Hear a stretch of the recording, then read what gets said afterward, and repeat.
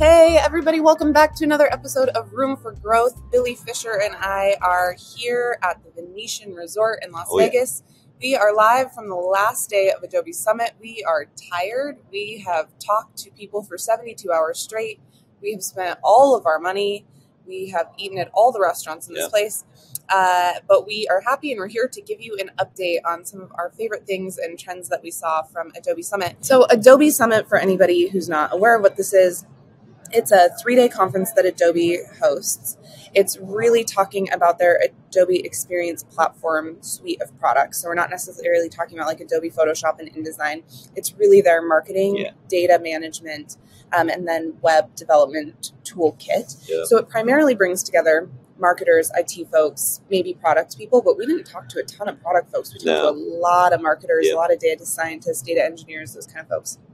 But then the biggest brands show up to this conference. Yeah, it was fun. Yes, definitely. Adobe does a great job of getting their biggest clients and clients here for 3 days of lots of learning. They bring celebrities in as guest speakers, so that draws a crowd. They always have a big band that plays at Adobe Bash. This year was Macklemore. And it's like 100,000 people just in the Venetian, basically. So you're all in one casino together. Everybody walking around has like their Adobe badge on, their credentials.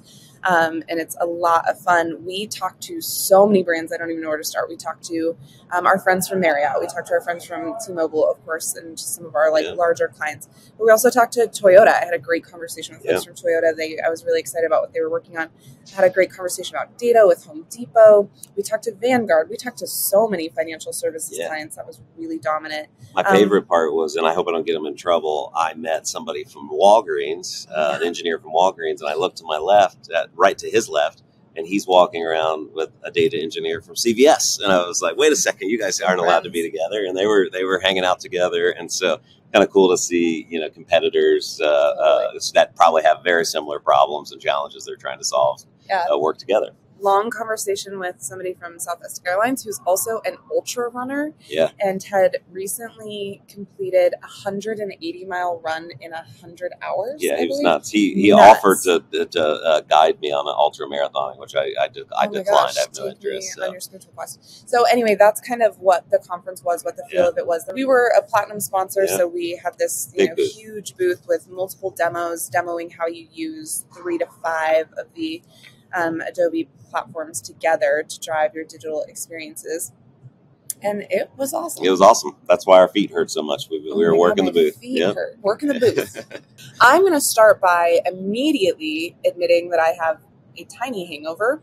And therefore, I'm going to steal the words of a man who I presume wrote this on the first day of the conference while his brain was fresh and shiny.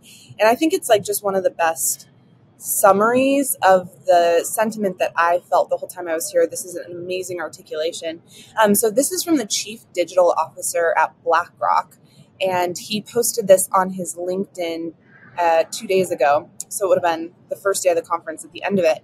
And he said, an interesting thing I noticed at Adobe Summit is that there are many who identify as technologists as there are who identify as marketers. Great marketing is about building brands, telling inspiring stories, and engaging people. But contemporary marketing is also about being equally good at data, AI, design, and engineering. The modern marketing organization faces a critical dilemma. How does it effectively upskill marketers on technology while also effectively upskilling technologists on marketing? Without this, marketing becomes disconnected and ineffective, and there is very little ROI from technology investments. The organizations that resolve this dilemma and create bilingual marketers will be the ones that win. So he hashtagged the word bilingual marketers. Again, that was all from the Chief Digital Officer at BlackRock. None of those words were mine. But I love this concept of bilingual marketers, just this merging of technology and marketing concepts, how both have to be so good. That has been really my sentiment here. We talk about this a lot, that there's just a lot of demands on a modern marketer today. They have to be creative. They have to be really good at creating content. They have to have vision. They have to have a strategy. And they also have to know how to automate it. Those are not the same skills. It takes a lot of people coming together. And that has been my biggest takeaway is, man, if you want to take the Ferrari that is the Adobe platform, if you want to upgrade to this new AEP experience, Adobe Experience Platform, which is kind of their most modern trio of tools, you got to be great at both. Yeah. If you want the value. Yeah, and the people that are some of the best people on our team are exactly that, and we have that statement, never trust an idea from someone who can't build it. And we don't literally mean, get in there and actually maybe, build an application, but somebody that I love that. I'll probably use the bilingual marketer phrase over and over again. A couple things I've seen here at Adobe Summit. One thing that I've not heard a lot about is the recession or my budget constraints. So people here at Adobe they've got like things they need to do, and so if you're at home and listening and you're kind of caught up in some of that challenges, I would warn you there are a group of the leading brands here that are out there trying to solve these problems, and I didn't hear it one single time of kind of the things that are getting in the way. I did hear a lot about the silos of organizations that kind of alludes to, where, well, I really would like to do this, but I don't own this particular piece. And so I think that's one thing that, we'll have to continue to help our clients with. And organizations are just going to have to figure out how to break down some of these silos, because, you're not going to deliver a great Adobe experience or any experience if you're kind of siloing out how you're tackling it. Yeah, I totally agree with that. I think there was a huge focus at Adobe Summit on the power of personalization, and not just in a really intangible sense, but a true, what is the ROI of personalization? How do we do personalization in a way that becomes truly niche end to end? The content is niche, the experience is niche, the ways that we're leveraging technology to create personalization, whether through an in-store experience, an app experience, a web experience, channel. Brands are hungry to do this really well. And that call to action to be good at personalization will have financial rewards for brands that do it well and execute it well and figure out how to target the right people at the right time. It's like old concepts that we've talked about, but I get the sense that when budgets get tight, the focus gets really serious, and the competitive edge to want to rise above and really harness people's spending.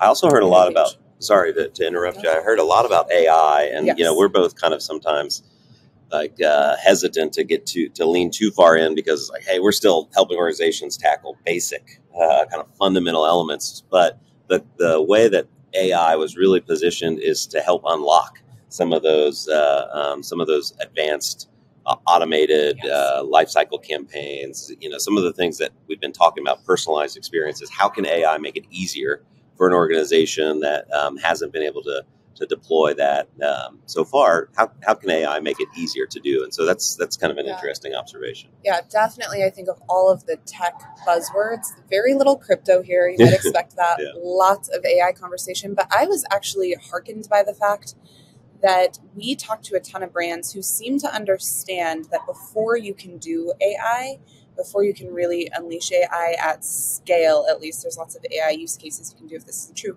you have to integrate your data appropriately. So we had dozens and dozens of conversations with some of the biggest brands about how you take really sticky platforms that don't want to talk to each other. Not that Adobe has ever been guilty of making it difficult to integrate data from other sources and destinations, but how do you do that? How do you really bring together this ecosystem where data is together? We spent a lot of time untangling the capabilities of Adobe's real-time CDP.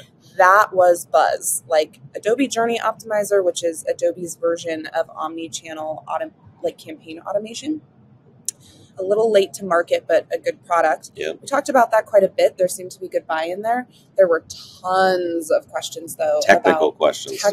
Very deep technical questions about what value would the Adobe real-time CDP bring to different brands. It's the year of the CDP. It's the year of the CDP for sure. I had to phone a friend a couple times or multiple times, because when I say technical questions, we had engineers coming to the floor from big brands asking very deep questions. And so I was constantly screaming for some of our engineer friends that were working in the booth. I needed some help. So one thing we did not do is we talked up Macklemore. We did not go see the Macklemore kind of bash because we were busy. We had some great dinners with clients. And it was kind of a good reminder that you work over Zoom for so long, and all of a sudden you get get down next to somebody and all of a sudden you become, it's human, and it's so much easier to tackle some of these things that we're talking about on Zoom calls all the time. That was definitely a big takeaway for me. Just the reminder that you're totally right. We used to go, like pre-pandemic, we are a big go to the client. Let's have a dinner. Have a dinner. Work on a whiteboard together, that sort of thing. But I think even post-pandemic, travel is still a little slower than it was pre-pandemic. And all of the dinners that we had were with clients that I've worked with a lot on really sticky, really hairy problems. And I met all of them for the first time. And it was lovely. Yeah. Like just the power of breaking bread with people changes. I think the relationship. That was great. So we did a little bit of gambling last night. You know, I'm not a big gambler, but I broke many rules of the craps table. We were yelling, we were screaming, and so that's what we opted to do, and that's why we're moving a little slow this morning.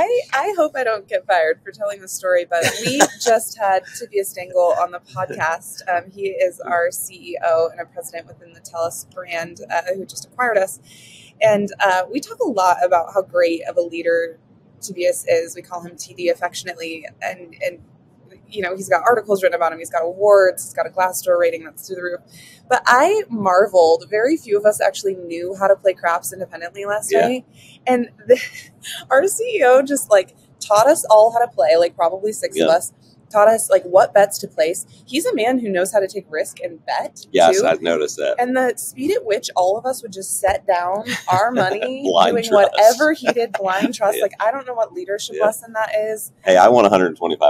I won $600, and all I did was do whatever TD did. You left at the right time. I didn't. Okay. I made no independent moves at the craps table. Blackjack. I can do my stats, but. Yeah. So as we leave, Adobe Summit, I think it's going to be, again, the year of the CDP, solving really complex data problems.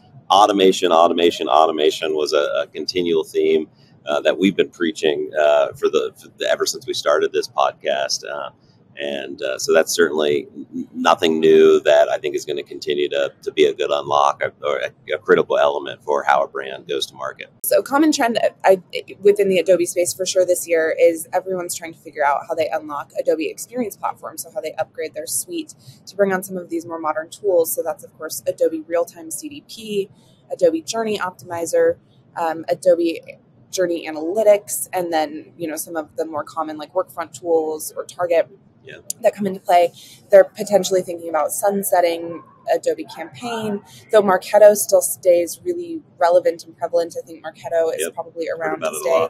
But then, a lot of companies are figuring out, should they sunset the audience orchestration tool and platform that Adobe offers? So we're here for those challenges. We're doing that every day. That feels like something that's going to dominate this year, is how quickly can we unlock the power of these new technologies that Adobe has released, and what kind of business result can they drive? Yeah. And then just to close out, the one thing that was a hit at our booth was the WillowTree water bottle was a hit. So if you want one of these, send us a message. I don't even know if we have some, but I'll figure it out and we'll send you one. Let's head home. I'm ready to go home and get the heck out of Vegas. 3 days in the desert is all we need. See you later. Let's go home. See you later.